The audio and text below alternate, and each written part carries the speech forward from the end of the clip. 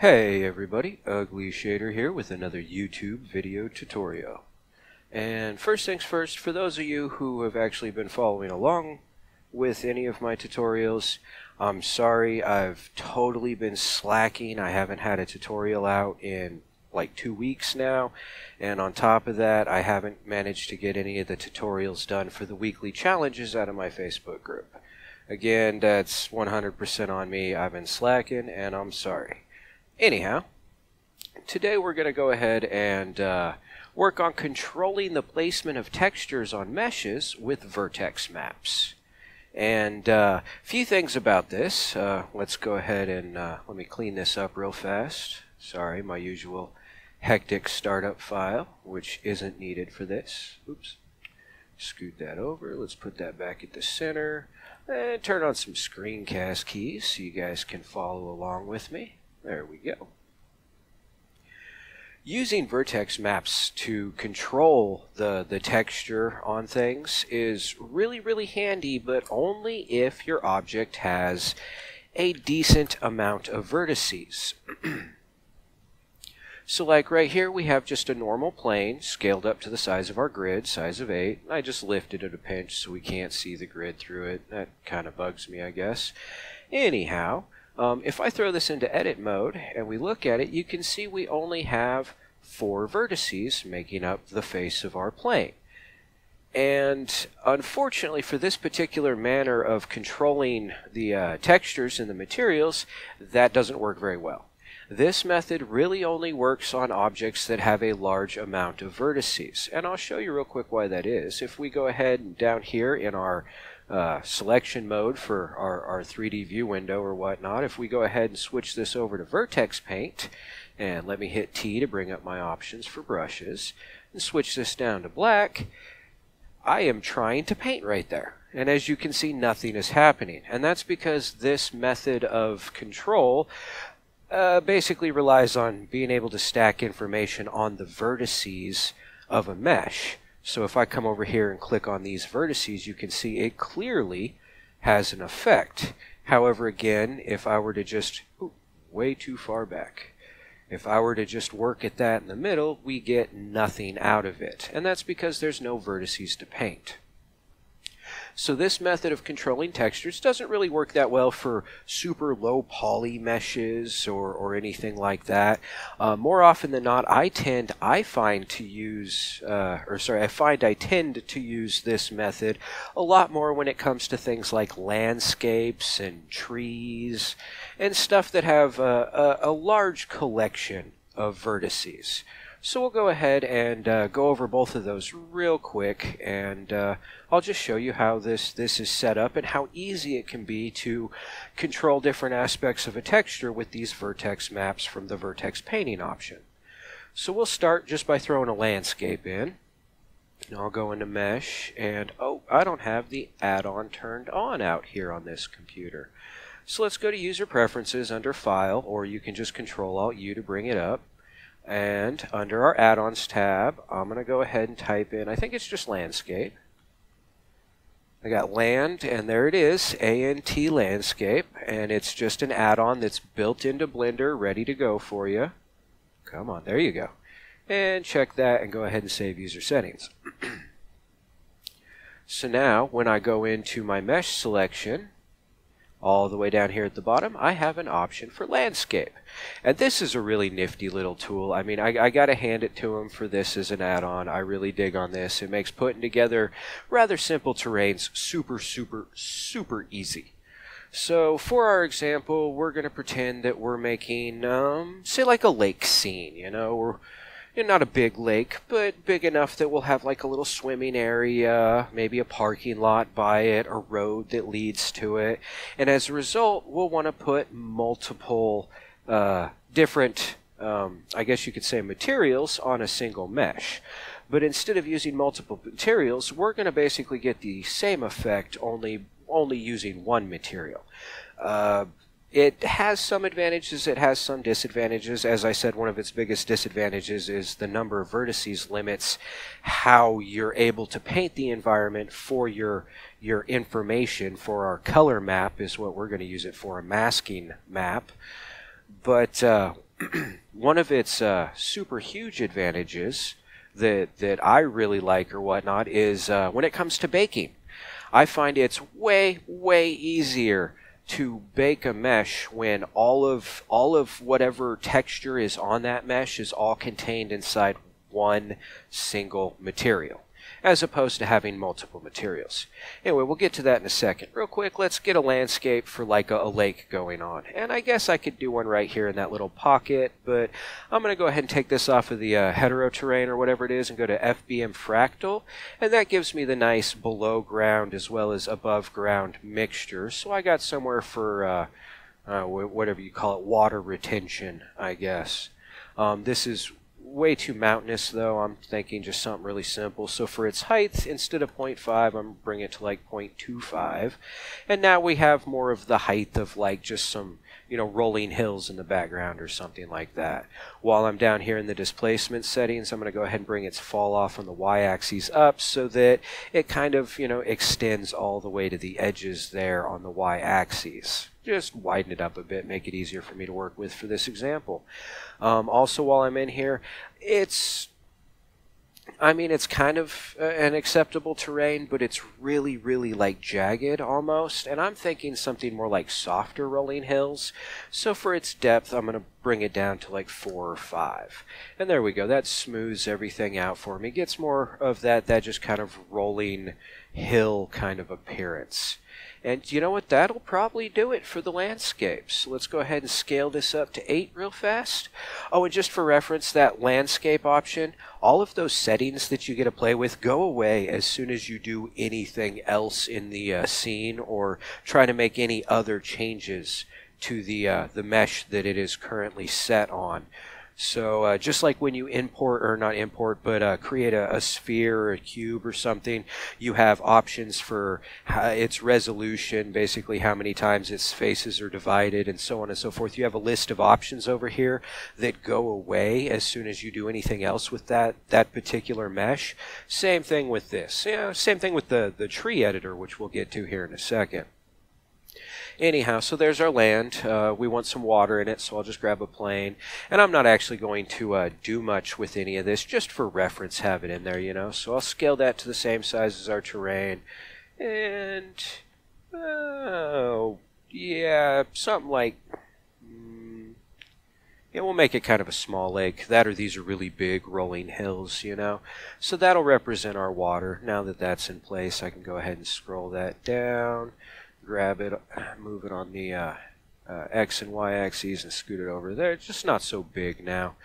Anyhow, so I'm thinking like a swimming area around here, maybe a parking lot right here, and then a road that leads out that way and maybe out that way or something like that. I mean, you could really have some fun with it, go all crazy, give yourself like you know, like a dam across your water, and then like a little bait house off on the side or something. This is just really rough for the example we're trying to produce or whatnot. So with my terrain selected, I'm going to go ahead and switch it over to sculpt real fast, and let's smooth out what's about that big in a brush and nice and strong. And we're just going to smooth out this area a bit. Ooh, I have symmetry lock on. There we go. Smooth out this area a bit real quick for where our swimming area beach sort of thing will be or whatnot. And I actually made that pretty big. So you know what? We'll put the parking lot over here. So I'll make that decently large, strong, and bring that up a bit right there and flatten that area out so our parking lot can go over there. Alright, so we'll have a swimming area, a road, and a parking lot or something like that. You could even do like, you know, docks out into the water and stuff. But again, this is just a really rough example for the sake of just trying to show you how to use these Vertex Painting options. Okay, so there we go. There's our environment. And do I need that? I don't think I need that up anymore. So if we go ahead and drag this over, let's switch that into rendered view, and let's brighten our background up a little bit. Yeah, that'll probably be good. And while we're at it, let's go ahead and add a sun so that we could actually tell that our environment still has texture to it. Where am I going? The sun. And I'll just give it a default of like 8, 8, 15. Now technically its location doesn't matter because the sun shines light everywhere. You know, it doesn't really matter where you put the sun lamp. What really matters is its angle and everything like that. But just to have it out of the way of the scene, I tend to do an 8, 8, 15 on its location. And let's set it to a negative 45 and a 45 so that it's cutting at roughly a 45-degree angle right across our terrain. So now if we go back in, we can actually tell that our terrain has shape to it. So for its base material, oops, that put me on the sun. I want to go back to there. Let's give it just a material, and we'll make it just kind of a brown color for like some dirt or whatnot. Sorry, my throat's really dry today. Anyhow, so there we go. And what we want is we want to be able to use just this one material. We'll just call it ground for everything. We want to be able to use this material for the base of the environment as well as for the swimming area, the road, and the parking lot. Now, another way to go about this is you could just go into edit mode, and with your object being selected under the materials tab, you could just add another material. And let's say we call this one parking. Oops, there's an F in there. F in parking. Anyway, so we got our parking, and then you could come in and just select faces that you wanted to be associated with that particular material that you just created. And while you have that material out of your list selected and the faces that you want it to be on selected, you can just hit assign. Maybe? Oh, I still have my circle selection up. Okay, now assign. And what that'll do is that'll actually assign that material to those specific faces. But again, that means that you now have more than one material on your mesh. And that's basically just what I'm trying to avoid with the Vertex map painting. So what we're going to do is with our terrain selected, let me shrink this down. I'd go full screen, but I actually need the properties window. Our data tab over here in the properties window is what we're going to be using. And we have a category right here for our vertex colors. So let's switch this over to Vertex Paint. And as you can see, it automatically generated one for us by the name of Coal, which I guess would just be short for color. Now something to keep in mind is you can see that it has a capital C and a lowercase o and l. Later when we use these maps that we're going to be creating, we are going to have to basically call them by name in order to use their functionality, their data information. So the name of the vertex map is very important. Also what is very important, like aside from spelling, is capital. It is case sensitive. So here where it has a capital C, when I'm using that later on, I will need to use a capital C if I don't change this name. So that's just something to keep in mind. We have the base of our environment, which we don't need a vertex map for, and then we are going to have a swimming area, a road, and a parking lot, which means we're going to need 3 vertex maps. So I got the one there. I'm just going to go ahead and add 2 more. This one I'll call Swim, S-W-I-M, for the swimming area, Road for the road, and Parking for the parking area. Alright, so now with the swim selected, hit T to bring up my brushes, and we're already on black because I was messing with it a minute ago. We're going to shrink this brush down, and that's just brush size is F for the hotkey, and strength is holding Shift and then pressing F. And that just allows you to control the strength of your brush as well as the size. Anyhow, we're going to shrink this down, and I'm literally just going to paint with black on this white surface where I think my swimming area should be. Now you could get really down in close and be really specific with it. You could use a masking, basically a masking image for your brush to make it so that the texture only appears with certain, or the paint that we're putting down only appears with certain patterns and stuff like that. If you're curious about that, just go ahead and look at my customizing the sculpting brushes tutorial, because in that one it goes over creating masks for your brushes. But yeah, you could put a lot of detail into this. Obviously, for the sake of the tutorial, I'm not, and I'm just not going to. Sorry. Anyhow, so there we go. There's our swimming area. Now, a parking area, we'll put like right here, right up to the edge of the water. Why not? You know, you could model yourself in like some little wood posts that have a metal line hanging across them or something like that to keep people from accidentally rolling into the water or something. But, yeah, we're just going to paint it up to the water edge like that. So that'll be our parking area. Let's make that a little bit bigger. It's not even as big as our swimming beach area or whatnot. So yeah, there's our parking area. And then we need a road. Let's shrink that down a bit. And our road's going to run like that, and it can have a little path off going into our swimming area, and it can come out the other side of the parking area and just continue out the map. So that'll be our road. And there we go. We're actually done with our vertex painting. Basically, we've just created 3 sets of data information that are going to act almost like images in a sense that we could use as a mask in our node setup for our textures. So we can switch this back to object mode, get rid of that, and let's grab this and pull it down and get a little zoomed in over here on our ground. And back to edit mode.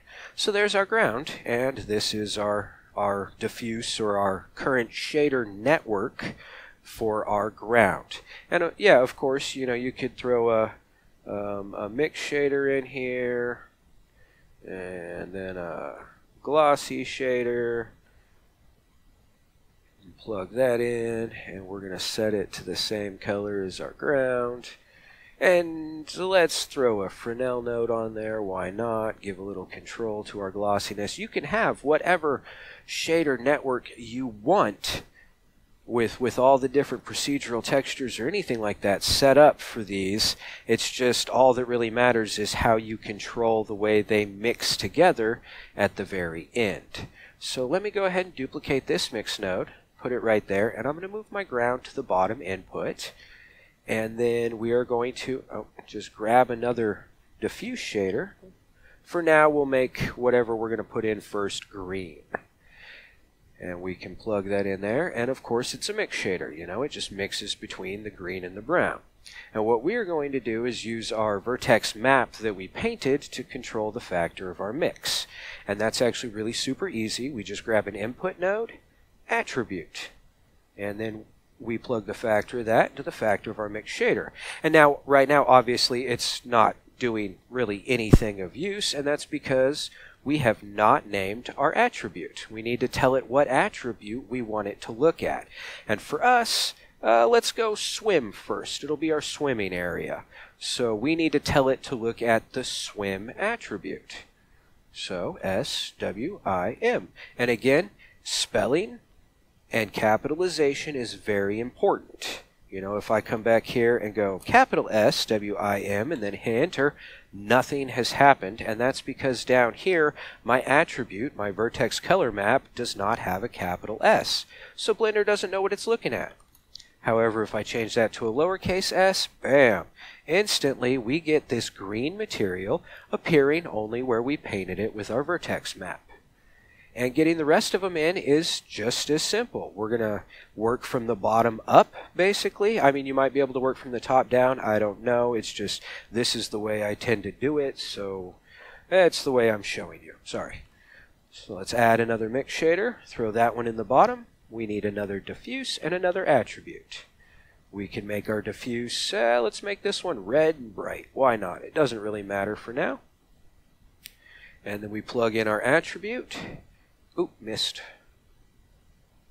And right now we're getting red down there because, well, we still have our attribute set to swim. So we need to set this one, let's just go in order. This one can be road, R-O-A-D. And there you go.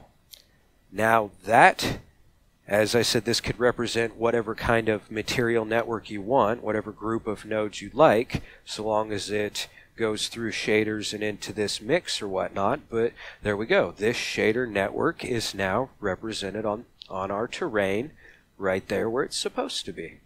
And then, as you've guessed, we're just going to do the same thing again for the last one in line. So we're going to duplicate you guys, set you right here. Might as well make this blue. Just keep going around our color wheel. That one goes in the top. The one from the previous goes into the bottom. This attribute will be parking. And its factor goes into the factor of the mix shader. And there you go. You now have one material on a single mesh with multiple different ways of setting it up. Now again, this really only works on meshes that are decently high in vertices. You know, if this was just a single plane, well, in order to get this kind of effect going on, you're not going to be able to use vertex painting. You know, you're going to have to use a variety of different textures as your masks inside the node network, like gradient textures and noise textures and so on and so forth. And you'll have to set those up and figure out ways to use them in order to mask the colors that you don't want appearing. But yeah, for something that's got a lot of vertices like terrain, this is a super, super easy way to lay out the textures for your paths, or where the grass changes to just dirt, or where the dirt changes to sand, so on and so forth. It's a really easy way of getting it done. And as I said, what's important for me is that it keeps all of the textures inside of a single material so that you don't have to assign a bunch of different materials to your mesh. And like I said, for me, the big thing on that is it makes baking really, really easy. When it's time to bake all your procedural textures and materials and stuff to an image texture so you can export it to a different source like, you know, Unity or Unreal or something because you're making a game. It makes controlling that really super simple. Oh, I did say I would go over one other thing or whatnot, and that is trees. So let's go ahead and delete you, and let's get a tree in the environment. So curve, sapling tree generator. I was almost afraid I wasn't going to have that add-on enabled either. Spin around, and we want to keep this simple and fast. Let's just load up a preset. Let's go the small maple. And it needs leaves, so let's give it some leaves. Show the leaves, and it needs more branches. Splitting, let's add another level. There we go. That was simple enough. So there we go. We have a nice leafy tree. Alright, so now say you're wanting to use this somewhere else, export it somewhere else, blah, blah, blah, whatever. You want it unwrapped, but you want it all to be a single object. That actually tends to make controlling the appearance of the leaves versus where the bark is kind of difficult depending upon how you're going about it. The vertex maps can again be used to make that super, super simple. So what we're going to do is we're just going to go ahead and select the branches of our tree and hide those real fast. Then with the leaves selected, we're going to go over to Vertex Paint and scale this up and just paint these guys black. And now rotate a bit. Let's turn wireframe on. Get them all painted black and just keep spinning around a couple times. Make sure you get them from every angle and stuff. We just want all the leaves to be painted black.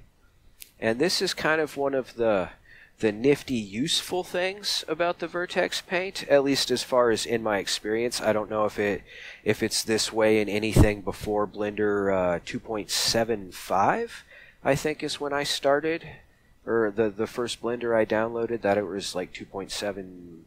I don't even know. Anyway, I can't guarantee this is going to work in all versions of Blender, but in 2.78, 2.79, I know for a fact right now it's working. Anyway, so now that we've gone in and we've painted all of those, oh, what's going on here? I went out of edit mode. Wireframe was still on. Anyway, now that we've gotten those all painted, we can unhide our branches, and let's click one of them while holding shift so that, you know, we have a primary, and then Control J to join those into a single object. Oh, actually, before I can make those a single object, let's go ahead and select our branches again, and Alt-C, because right now it's a curve, and I want to convert it to a mesh so that I could join it to the other mesh. Alright, so there we go. So now, with everything selected, Control-J, join it into a single object, and, yep, we have it all as a single object. So there we go. Now, if I go back to my, my Vertex Paint, you can see it actually kept that vertex mapping information for the leaves. So now we have an attribute pre-set up that separates our leaves from the rest of the tree, from all the branches and the trunk and stuff. So let's throw that into Edit real fast. Drag you over to the side, give it a new material, duplicate its shader, add a mix shader, connect those two together, and we're going to make the leaves kind of a green color and the tree brown, obviously. And like I said, you can put lots and lots of effort into the amount of detail that you put into that vertex painting, and you can also put a whole bunch of effort into the materials you actually choose to use for what you're doing. Again, this is just something I'm doing super quick just to show you how it's done and give you an example. Anyway, back to Input, Attribute, stick our attribute in there, and I didn't give this one a name, so by default for the object it's just capital C, lowercase o, lowercase l, capital C, lowercase o, lowercase l. Done. And there we go, we have green leaves and a brown tree. So yeah, it's super simple when it comes to trying to control different materials on the same mesh when you don't want to have a whole big list of materials for that mesh. Like I said, I use it mostly when it comes to baking things. You know, that way I don't have to worry about multiple different materials that need to be like compiled in an image editor later or something to fit the UV unwrap of the object, so on and so forth. I can just control where my different materials or whatever are going to show up based on my vertex map that I've painted. One more example of a way to use that on a tree. Let's go ahead and zoom out real fast, and we can delete this. Let's add another sapling, and again we'll just keep it super simple. Oh, I'm on branch splitting. I need to go to Geometry, select that same small, oh, not a small pine, I wanted that small maple again. Alright, so now just like last time, I'll go to branch splitting, bump it up to 3, go to leaves, show leaves, and yeah, done. Okay, so this one is actually for just the leaves themselves. So we have our leaves or whatnot. So let's switch over to, select them, and then switch over to our Vertex Paint, and I am going to shrink my brush down and make it super weak, like 0.1. Maybe less, yeah, 0.08 will be fine. And then I'm just going to gently and lightly, oops, actually before I do that, I want to turn wireframe back on. And am I, yeah, I went back to heavy strength. So yeah, wireframe on, I'm just going to go ahead and gently paint around this outside edge like that. Not making it super dark. You know, I might want a couple spots that are darker than others, so I can pick a couple spots and give them some extra clicks. And then I'm going to turn wireframe back off and redarken it a bit more. And the reason I did it with wireframe on and then wireframe off is because with wireframe on, it allowed me to penetrate through a lot more of the leaf material with that lighter gray color. And then with wireframe off, I tend to get just really dark, but that really dark only hits on certain leaves or certain spots where it can peek through the branches above. And that gives me a whole bunch of just really quick, simple variation for white to gray to black. And again, we're done with that. So let's go back to object mode, unhide the trunk. And with the trunk selected, we can drag this over. Let's T, Shift Z. So with the trunk selected, we give it a new material and just make it a brown color, whatever. This is where your procedural or your image textures for bark come in handy. So there you go. And now select our leaves, give them a new material, only we are going to split you and add or duplicate, I guess, you. Add a mix shader in there. And let's make these ones kind of a dark green color. And then let's make these ones like a nice red color. And now again, input, attribute, and just like last time, I didn't name this one when I was making it, so by default it's coal. And it's specific to the object. So you could have 20 different vertex maps named coal, it's just only one of them per object will be allowed. So I could have 10 trees, all different trees, and all of them set up this exact same way, and for all of them their vertex map is going to be named coal unless I name it something different, and that's because it is mesh specific. So we plug our factor in and go C-O-L. Ooh, that's a capital C-O-L. And there we go. There's a bit of an autumn leaf look. Only I think I might want that the other way around. So yeah, there's a really quick, easy way to add some variation to the leaves on a tree that's variation you can very specifically control, as opposed to using like a color ramp and the random input or the random input off of the what node is that? The object info, or like the normal input off of the geometry, or stuff like that. Instead of using those methods where you can't actually control where different colors are going to show up, again, you can use your vertex map painting to do that. So yeah, there you go. There's 3 quick examples of ways to use the vertex map painting to control different textures or different colored materials inside of a single material slot. That way you don't have to have a whole bunch of materials stacked on a mesh. Again, it can make it easier when it comes to baking the materials and stuff like that, just depending upon what your mesh is, what situation it's going to be used for, so on and so forth. It's definitely a situational kind of option. But aside from that, it tends to do pretty good, and it's useful in many different situations. Well, there you have it. There's I